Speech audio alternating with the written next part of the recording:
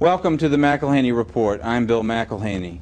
Each show we cover a crucial issue of the day, but always from a viewpoint or perspective rarely, if ever, aired by the mass media. We hope you'll find it interesting. This is perhaps the most important interview we've ever conducted. Since 1989, we've been told constantly by the mass media and the government about the so-called death of communism and the collapse of the Soviet Union and its Eastern European satellite nations. We are told that the new Russian rulers are democratic and opening up to political and economic freedom. The Bush and Clinton administrations have proposed even greater aid from U.S. taxpayers to the rulers of what is called the new Russia and the new Eastern European states. They tell us that we must aid and be partners with these rulers and join with them in a new world order. Our guest today can refute this conventional wisdom. He is one of two outstanding experts in the free world on this subject.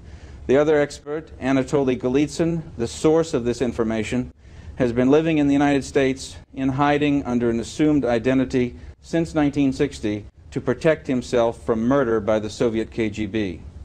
Our guest today is editor of the London-based periodical Soviet Analyst and editor of Golitsyn's second book, just published in the spring of 1995, The Perestroika Deception.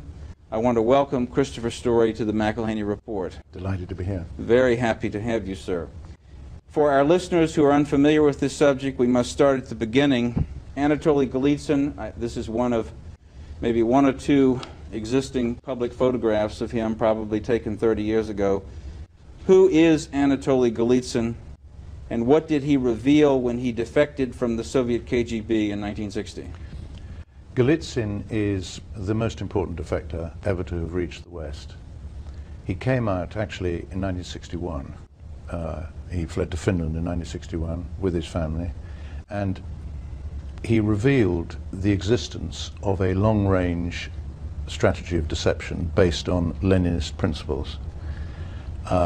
And his importance is that all defectors who've come since him appear to have been engaged in an attempt to refute what he says.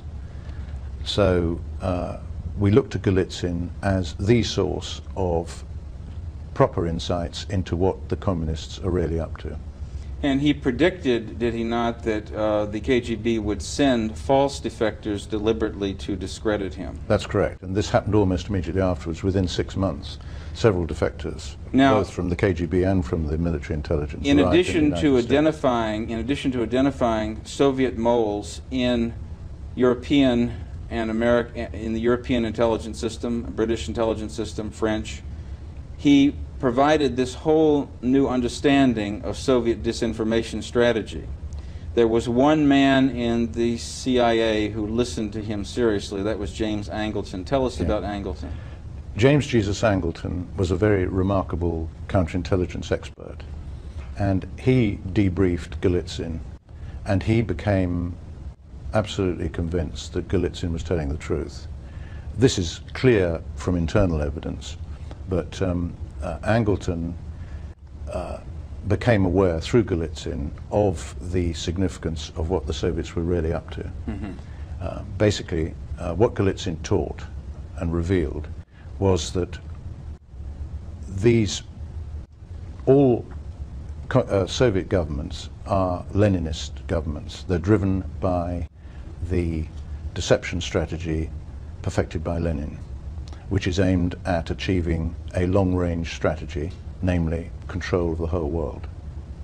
And part of this strategy, as really put into a codified plan by 1959, dealt with creating the impression that liberalization or destabilization, decentralization was occurring in the communist states as a way of lulling the West into putting down its defenses. Yeah. What happened was that, according to Golitsyn, is that after the death of Stalin, the communists realized, in general, that the method of control that they'd been adopting, namely brutal repression, was an inefficient method of achieving control over populations, and that it was more efficient to seek to achieve control through infiltration and deception, and through the control of the minds of the target. And so the party instructed Alexander Shelepin, who was the head of the KGB, in 1958 to develop a plan for the use of the total resources of the revolution.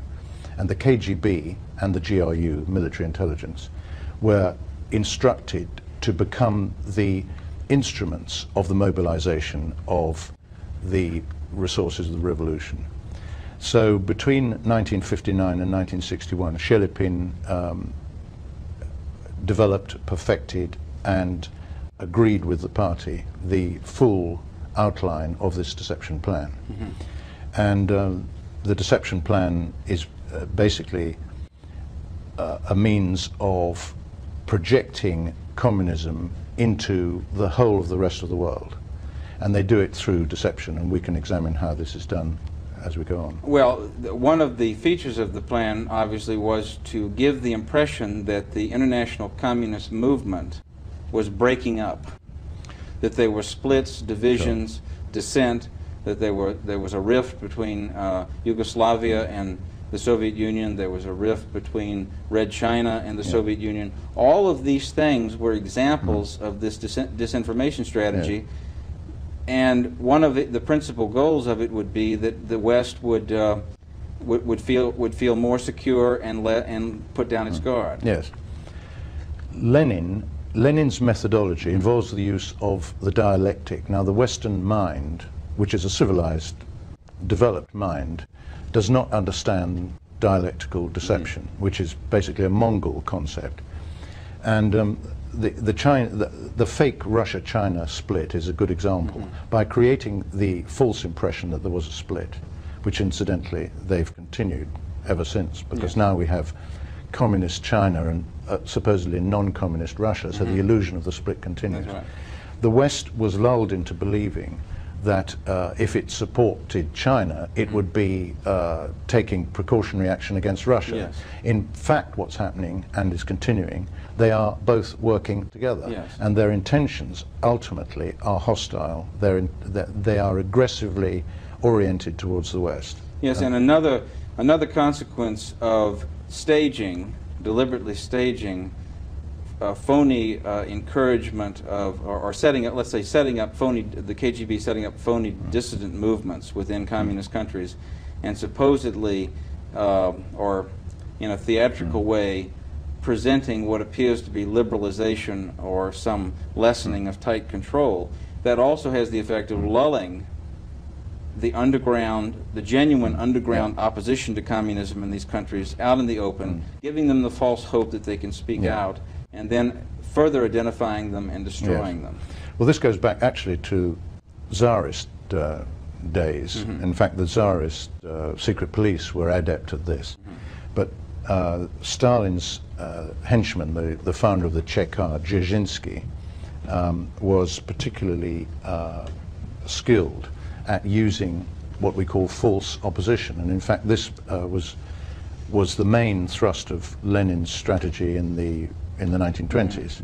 When Lenin launched into the West what is known as the Trust, he allowed the emigration of a large number of emigres, and in their number were many controlled communist members of the Cheka.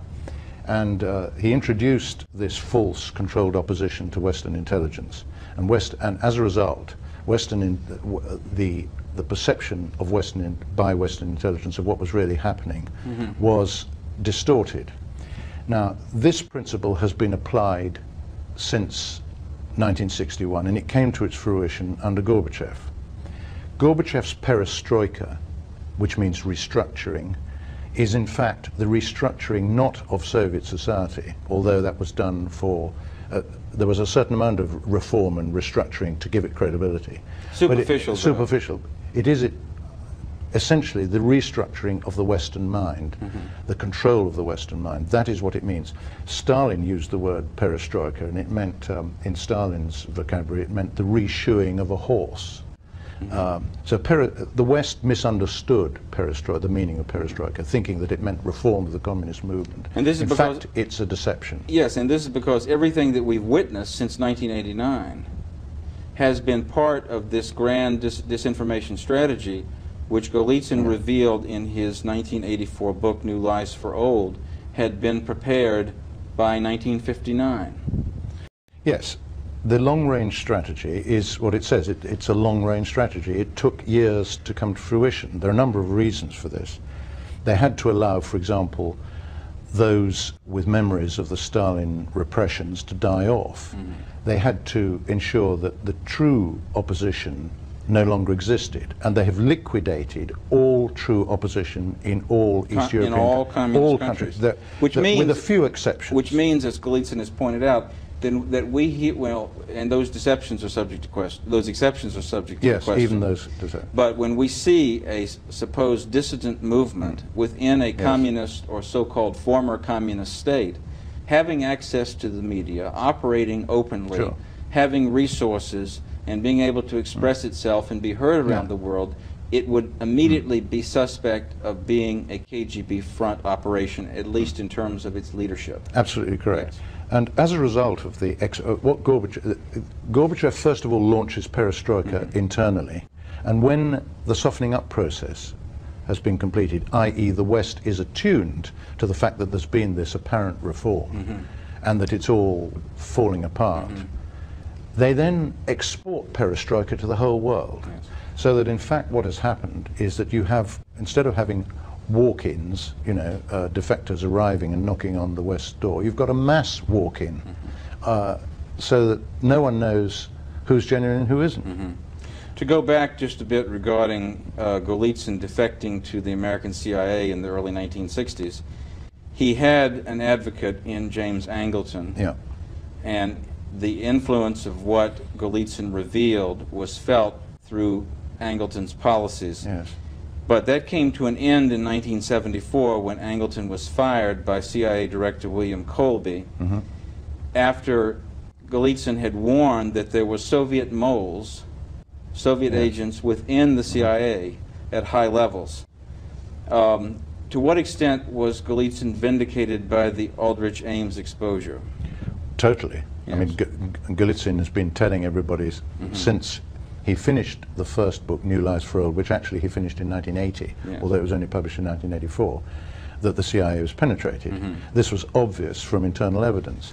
Now, of course, with the Ames case, that is proved. I mean, everybody knows that there are many more moles inside Western intelligence than just Ames, but Ames is a symptom of the penetration of the Central Intelligence Agency. In the book, as you said, written in 1980, published in 1984, Golitsyn's New Lies for Old, he revealed not only this massive disinformation strategy, which goes back to 1959, and the ramifications of it, the applications of it during the 1960s, 1970s, but he made a series, the book was published in '84, he made a series of incredible predictions regarding what was going to come as a result of this strategy, and the predictions are just amazing to read. Would you go over some of them? Well, I mean, there are 3 or 4 pages which are just chock-a-block full of predictions. He talks about the removal of the Berlin Wall, liberalization starting in East Germany and spreading to the rest of Eastern Europe. He says, for example, that Dubček will be restored in Czechoslovakia, which duly happened for a brief period. And he talks about a reconciliation with the West and the reunification of Germany and so on and so forth. And in a recent book published by written by Mark Riebling, called Wedge, The Secret War Between the FBI and CIA, published in 1994, Riebling carries out a careful analysis of Golitsyn's predictions in New Lies for Old, and he established that out of 148 falsifiable predictions, 139 had been verified by 1993. Now that, and he gave him an accuracy rating of over 94%. That is without parallel in the West. I mean, this puts Golitsyn in a separate category from everybody. Now, I think... In other words, if Golitsyn is not telling, the truth about... Everybody has to explain why these predictions were correct. If he's not telling the truth about the fact that all that we have witnessed since 1989 was planned as Soviet disinformation strategy going back this far, then he has to be a prophet. He has to be a clairvoyant. Either he has to have supernatural powers. He has to have supernatural powers. Or he has to understand Soviet strategy. That's right. And of course the answer is the latter. Yes. He understands Soviet strategy because he knows that it's based on the thinking of Lenin. He studied Lenin. Now, one of the things that I've done in the last few years is go back to Lenin and try to read and understand what this evil man is saying. He's actually preaching hatred. He's preaching how to deceive. And he's teaching us how to deceive. And Lenin's disciples remain in control of the world communist movement. All they've done is relabeled themselves in order to appear acceptable to the West. There's a passage in Lenin where he says that there may come a time in the revolution when true revolutionaries must put on the appearance and the clothing and the manner and the language of the enemy. And this is what they've done. So that, and it's very easy to see that this is the case once one understands that this is what's going on. If you take someone like Andrei Kozyrev, the Russian foreign minister, you can see that everything he says is a deception. He is an absolute, he's the most brilliant representative of the Leninist case currently operating. He's the son, incidentally, of one of the Soviet diplomats who were kicked out of London by the Douglas Hume government in 1972. There is a description in New Lies for Old of a new liberal or more democratic figure who would emerge as the leader of the Soviet Union that is a mirror image of Mikhail Gorbachev. Yes. Now tell us about Mikhail Gorbachev and perhaps his apparently more credible, at least in the eyes of the world and the media, successor Boris Yeltsin. Did they ever show any trace of interest in democratic reform? Well, what they did show an interest in was in the continuation of their Leninist strategy. Yes, I mean, exactly. The important point about Gorbachev is that, as in the case of Hitler and Mein Kampf, he clearly and repeatedly laid down in black and white, in speeches and in his book Perestroika, what he was doing. He made it quite clear what he was doing. In Perestroika, he said, we went back to Lenin, we reviewed Lenin, we took inspiration from Lenin, and we based our strategy on Lenin. So when I was asked by Mrs. Thatcher, as she then was, to see her in the House of Commons in July 1991 to explain these matters to her, I was completely flabbergasted when she said to me, I don't think Gorbachev is a Leninist anymore. And then she also said, I don't think we've been deceived. At least I hope we haven't. So I was, in fact, that was the real turning point in the later part of my life. That was when I realized I should spend basically most of my time trying to explain how she was conned. And how wrong she was. Of course, it's very simple to do. You can show from Gorbachev's speeches, from his writings, that in fact he was constantly quoting Lenin. He is and was a key advocate of the Leninist world revolution. And of course, he remains so to this day. Gorbachev, as you probably know, is in charge of the so-called Gorbachev Foundation, which various experts led by Hans Graf Hühn, a well-known German expert, have identified as, in fact, the international department of the CPSU. And it's based here in San Francisco. Communist Party, Soviet Union. Yes. Yes. The international department of the CPSU was, in fact, the Comintern. So the Gorbachev Foundation, based in the Presidio in San Francisco, is, in fact, the Comintern. And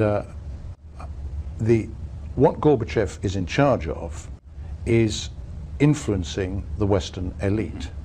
And in fact, the key elite, of course, is based here. This is the elite that he has to influence, which is what he's been doing ever since he arrived with a large delegation in Washington in 1987. That's right. And his opponent, or his political rival, or his the opposition, the quote-unquote opposition he faced, Boris Yeltsin comes from the same Leninist background. Oh, no question. I mean, Boris Yeltsin was awarded the Order of Lenin.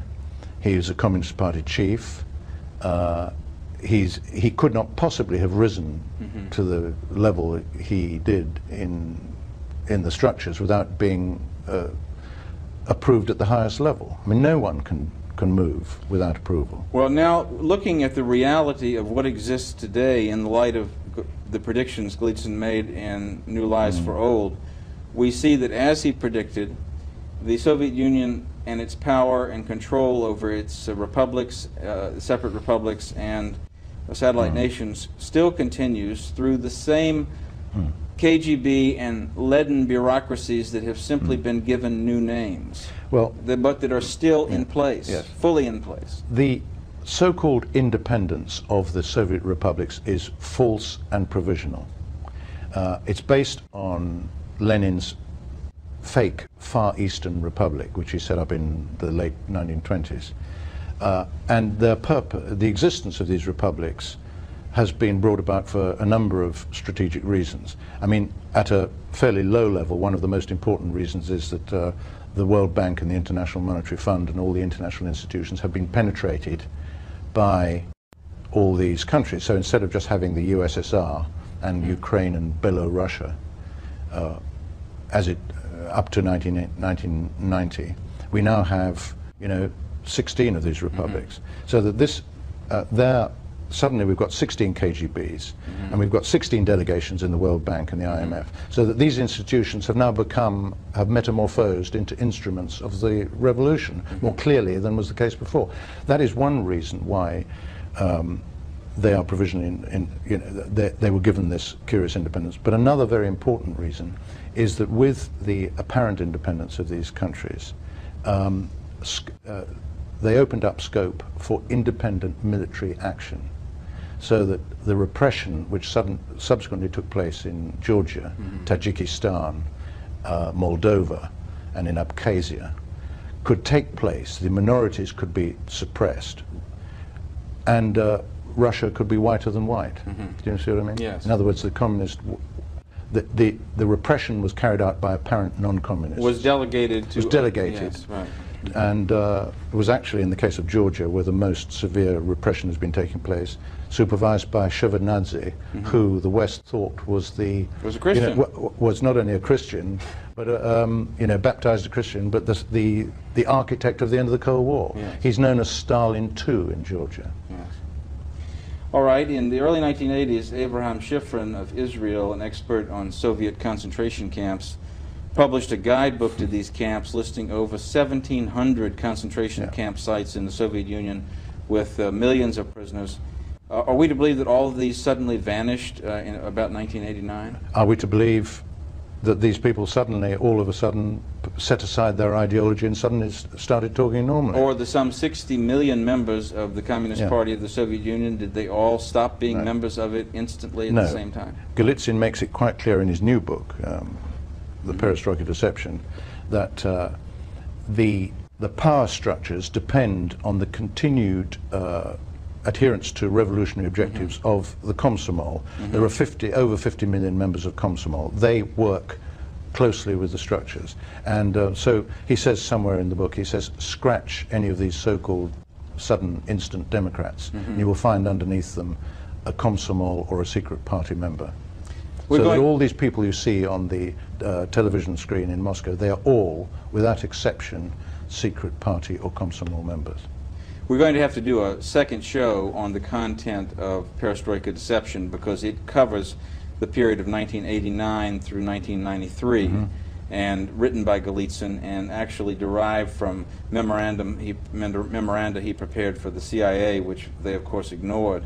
But we hear about free enterprise, a burgeoning of free enterprise in the Soviet Union and in the Eastern European countries. What is the reality of this? I mean, isn't it overwhelmingly controlled and limited in a way that makes a mockery of the term free enterprise? They themselves call it state-controlled capitalism, which is, of course, a contradiction in terms. What has happened is that Lenin's original state was a criminal state. The Chekar, the Soviet intelligence controlled the mafia, invented the mafia, became the mafia. So that this apparent outbreak of free enterprise we see is in fact controlled by the KGB, and this outbreak of Soviet criminality is controlled, and it's being exported on a global scale. Right. Why is it being exported?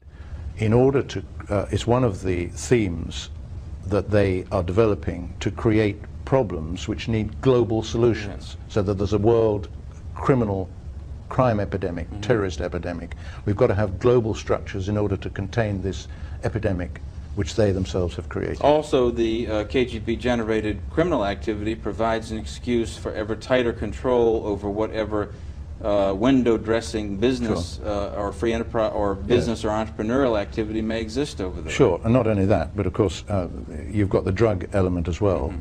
Since the 1950s, Soviet military intelligence, GRU, has been in control of drug networks all over the world. And the reason the GRU controls is involved in this is because it's sabotage.